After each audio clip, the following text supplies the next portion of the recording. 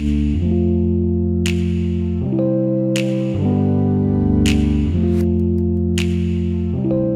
in 1995, a French entrepreneur and yachtsman called Michel Ducrot decided to set up a marina in Monaco offering refit and maintenance services. As he built up the business, he began to realize that the only way to provide a top-notch service was to have a network of shipyards close to the cruising hotspots all along the Côte d'Azur.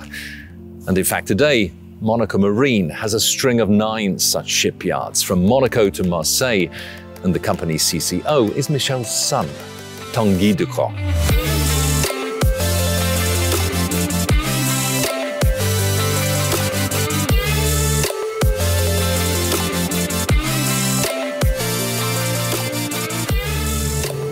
Of Monaco Marine's multiple sites, the ones that interest us most at Superyacht Times are the ones in La Ciotat, not far from Marseille, and La Seyne, close to Toulon, where we happen to be right now. And that's because they're the ones specializing in superyachts with the infrastructures to deal with superyachts over 50 meters in length.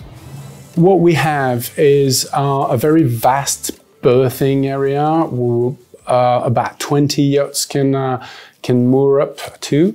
Then a travel lift, 560 ton,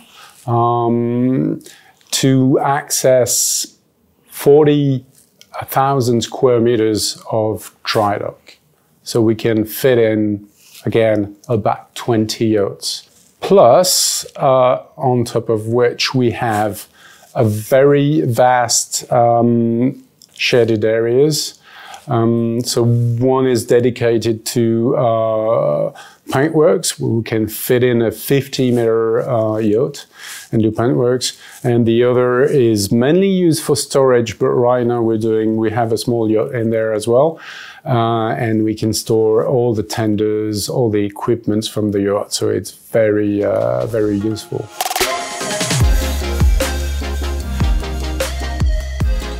We quite like this space because we're like people working together and be together. The team spirit is very important to us. This is literally the nerve center of the shipyard. Absolutely, this is the nerve center of the yard. Oh wow, look at this. Okay, yeah. Oh, this is cool. This is indeed very cool. So this is the crew area. Okay. This is only for crew where they can, on weekends, after their working days, come here, chill out, play the pool. They have a bar, they can cook. You can see outside there's a decent barbecue, outdoor table, an impressive gym area. Oh wow, this is better than the gym I go to at home. This is better than many private gyms. It is. The beauty of having both of these yards operating quite close to each other and having this possibility, well, basically the range of yachts is not the same, but there's an overlap. The beauty of that is we can offer different services. For instance, the shaded area in La Seyne is very vast, so we can welcome the tenders of the bigger yachts that are in La Ciotat for a long refit, and then we would refit the tender area in La Seyne. We're retrofitting stabilizers, zero-speed stabilizers.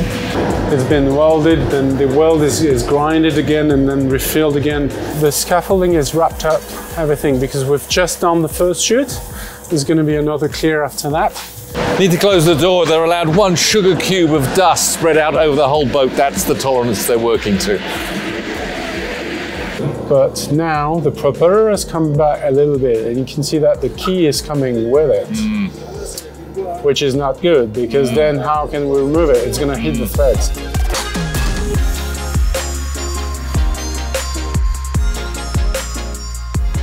We're about 40 minutes down the road from Toulon in La Ciotat to join some of the crews for breakfast, a breakfast of freshly prepared crêpes. After all, we are in France. As we saw in La Seyne, keeping the crews happy is very important for Monaco Marine.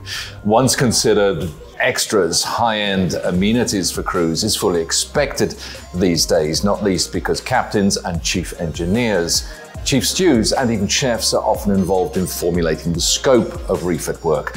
So let's check it out.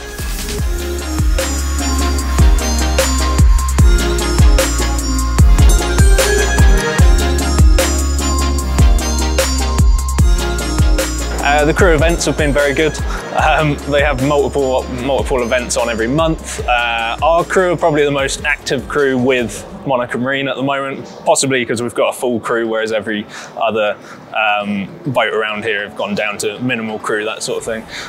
Yeah, particularly this weekend, between us and Monaco Marine, the whole crew are going skiing, Monaco Marine staff are going skiing, and they're all going to have a fantastic time.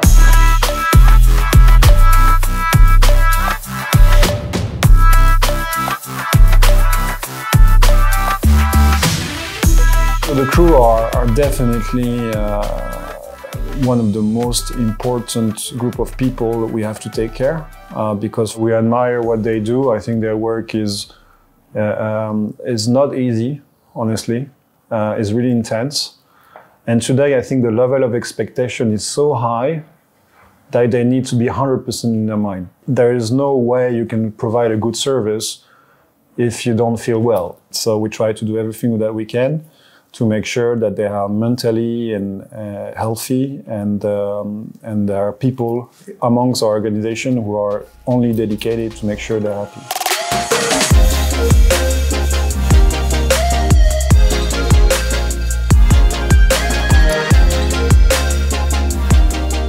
I remember back in 2007 when Monaco Marine opened this facility in La Ciotat, just prior to the start of the global financial crisis, incidentally.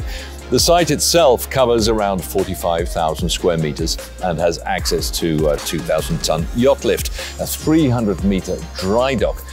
But it's the 90-meter fully acclimatized paint shed that has become as much a local landmark in these parts as the big old gantry crane behind me, with La Ciotat painted in huge letters, which dates back to the port's shipbuilding days.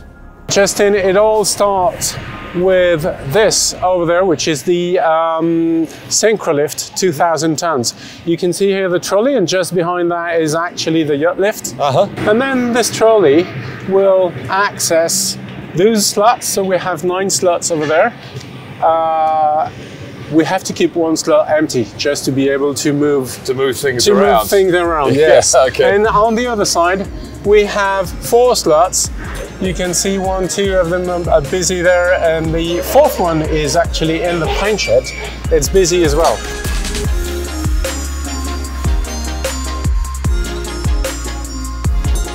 While we're here, we'll just run up the stairs and have a quick look from the top here, because this is an impressive space. So yeah, you can see that there's a good 30 meters or so extra. Yes. You get a much bigger yacht in here, and loads of space above. Yeah, an 85 meter. The bow of an 85 meter will come out there, but just in front of us over there.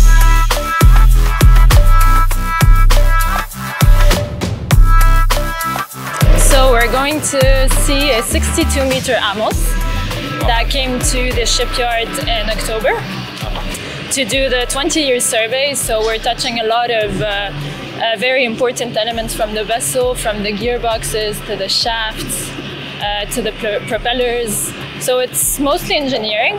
Some works in the interior. We have a bit of a paint job going on in the front of the vessel. Yeah, this is the second time that we've brought Calypso to the yard. We were here last year.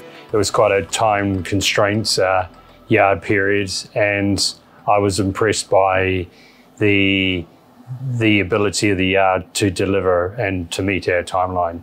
So hence why this year we came back for quite a comprehensive 20-year survey. It's not necessarily open heart surgery, but it's pretty close to it. I have the impression that the boat owners and in general the people in the industry are now much more aware of what we can do in terms of refit. Where in the past it makes more sense to build a new boat Today we feel that the first thing that comes to the mind of the owner is how he can refit his yacht, and if it's going to suit his new needs or not. And of course, it's more sustainable, it's cheaper most of the time, and it's quicker. And this is, I think, where we had a good strategy, because 20 years ago, we were trying to do a bit everything. We were owning some new build shipyards. Back then, the market was different. Boats were much smaller. And then in the early 2000s, we really concentrate our strategy on doing only refit. And I think that was a really good move. Also, I think in our position, we should have in mind that every year a boat should cruise with the owner. So when we have a big project, we try to understand how we can split the project in different phases in order to allow the owner to still cruise. In general, you can completely refit a boat over 2 years, split it in 2-3 period of 8 months, 6 months, and there you go. You can use your boat every year, and that makes a big difference. Well, future plans are to seek for opportunities, and then of course it's to grow on the West Med, so Spain and Italy. Florida, it's something that you were speaking about the shipyard concentration in the world. Florida is the #1. So really high competitive markets, but I think what we do here could work there. When we take a decision to acquire or to build a new shipyard, we think about it a lot, and we measure the decision we're going to make. Repeat business is the lifeblood of the refit industry. If a captain or owner is happy with the level of service they receive, they come back again and again. And by happy, I mean competitive pricing, timeliness, quality workmanship, and of course, as we've seen, modern crew facilities. There's certainly no lack of competition in this part of the French Riviera, which arguably has the highest concentration of refit yards of anywhere in the Mediterranean. But it strikes me that Monaco Marine is ticking all the right boxes, because nearly 60% of their clients do come back for more.